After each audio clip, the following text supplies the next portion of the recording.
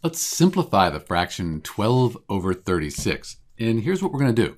We want to find another fraction that is equal to 12 over 36. It has the same value, it's just that we've reduced it to its lowest terms. To do that, we need to find a factor that goes into 12 and 36.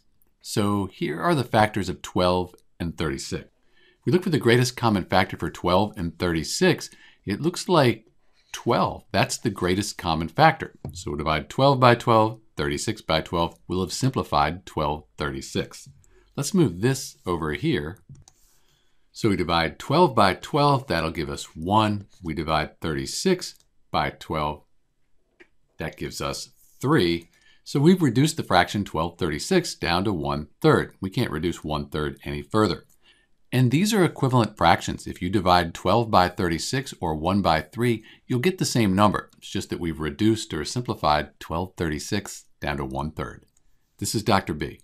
Thanks for watching.